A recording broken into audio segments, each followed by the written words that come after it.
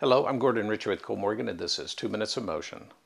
Analog mode allows the drive to follow a signal generated from a controller or other device in the form of a plus-minus voltage command. In this segment, we will set up the drive for analog position mode.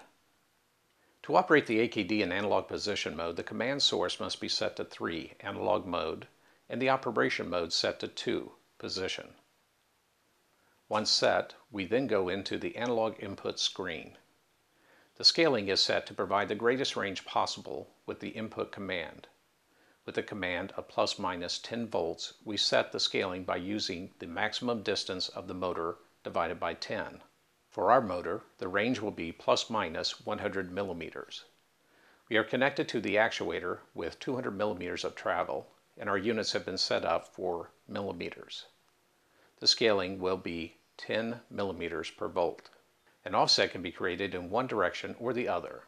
The offset can be used to fine-tune to a position. If the reference level is off slightly, we can zero it out using Adjust to Zero. Command 0 from the controller, then adjust to 0. This step may need to be repeated. Clicking more expands the parameters available for setting up the analog command. The addition of the dead band or dead zone can be used if there is an area of noise around the 0 volt level. This will stop the system from being jittery. The main difference between dead band and dead zone is how it reacts when the value of the analog signal goes above the set value. The one you use will depend on the level of noise in your system. How the system responds to changes in the analog signal are affected by the settings for acceleration and deceleration. Check that the limits have been set to the appropriate levels. I've captured a scope plot of the analog value, position, and velocity. We can see how the position is following the analog value per the scaling we set up. It is a good time to stress the importance of grounding, shielding, and bonding, and the application of differential on the analog input command.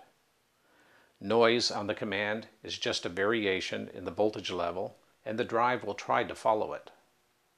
I'm Gordon Ritchie for 2 Minutes of Motion. Please join me for another segment. I'll see you next time.